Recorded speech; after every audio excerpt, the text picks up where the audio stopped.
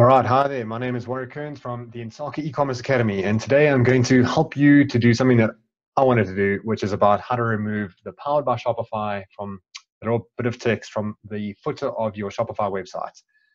So here's how we're going to do it. It's pretty straightforward.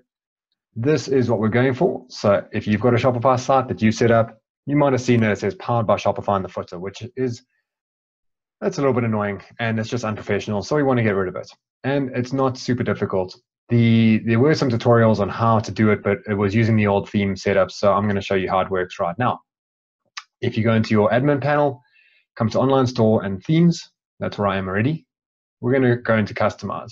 And while we are going to dig into a bit of code here, it's not super complicated. So just follow along and you can do it along with me. Over here in the bottom left in theme actions, we're going to edit the code. And we are going to scroll down a little bit. If sections isn't open, just open that up for yourself and scroll down to footer liquid. You can use Control Find to find this if you'd like. See, I'd already been here, so it opened up for me.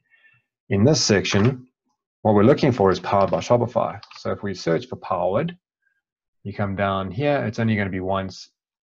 So this is the little bit of code that we're looking for.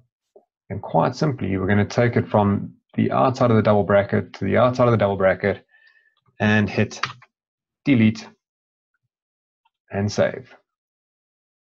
As it's saved, let's go look at the front end.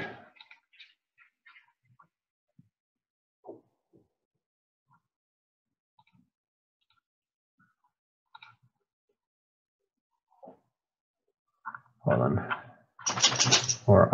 There we go. That bit of snippet code is gone.